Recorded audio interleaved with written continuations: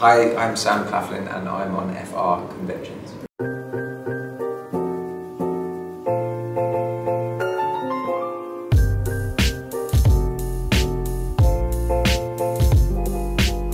I vividly remember my audition for Hunger Games.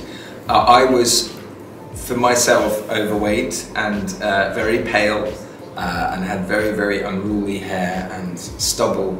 And I remember reading, only the night before I got sent the sides and the audition sort of details, and it said quite clearly on the top, looking for Brad Pitt from Thelma and Louise, which I definitely was not. And I remember walking into the audition room, and I think I was the first person they ever auditioned for Finnicks. And it was because I was leaving to London the next day or something, that afternoon. So I went in and met the casting director, but as I was in the waiting room, there was another guy in there who was wearing a string vest, and he was really muscular, beautiful tan skin, long blonde hair, chiseled to within an inch of his life, shaved, you know, and I was like, oh God, this is... And I remember hearing the casting director's assistant on the phone saying, does he look like Brad Pitt? Then no, he shouldn't be coming. And I was like, I'm British, everything was wrong. But nevertheless, I sort of went in and somehow they must have seen something. But it wasn't for like 3 or 4 months later where I got the recall, because they obviously wanted to see everyone for that part. I think they'd forgotten who I was, so they asked me to come back again and read in London, and I had to put myself on tape.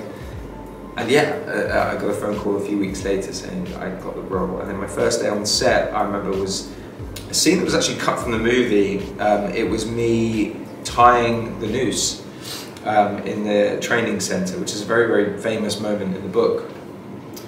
He's sort of tying a noose and he's sort of showing off that he can tie all these knots.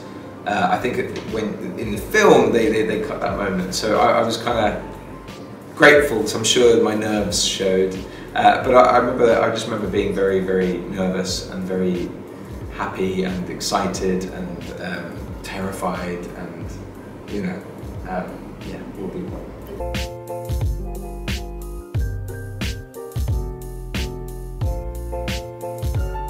It was a very, very, very difficult day of filming. It was obviously a very, very important scene and sequence, and we'd spent months kind of rehearsing all the fight stuff. And I remember on the day we were just doing it so many times, over and over again. I think it was 3 days it took us to do that whole sequence. And by the end of which, I remember I had to go on an oxygen tank because I was so tired and exhausted, and I was sort of feeling really nauseous and like dizzy, because it was all in this very, very small set and closed set, and there was a lot of dust and smoke and water, and it was very full on. But I was sort of happy, yeah, I was happy with how it turned out. I mean, there's obviously so many other things going on in that moment as well. And you obviously couldn't see Finnick's head get ripped off like in the book, but it was enough, I think, and I was very, very happy with it.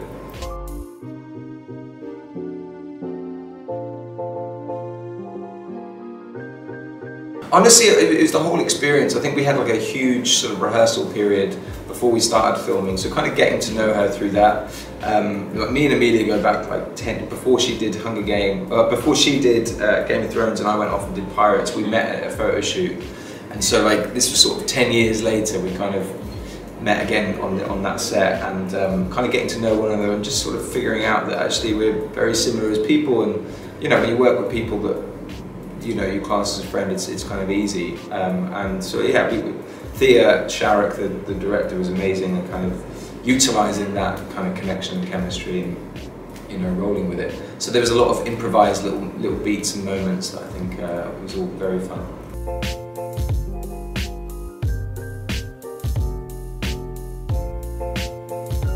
I want Oswald Mosley to win the war.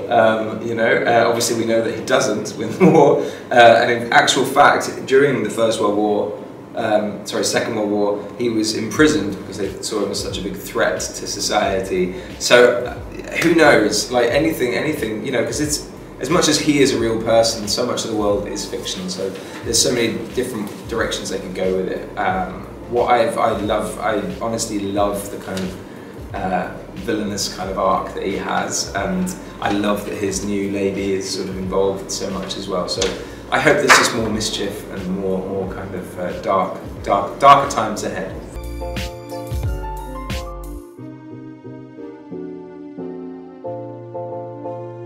think just meeting the fans who've travelled so far. Like already, I think people have been telling me that they've been, you know, travelled from Belgium, from France, from the Netherlands.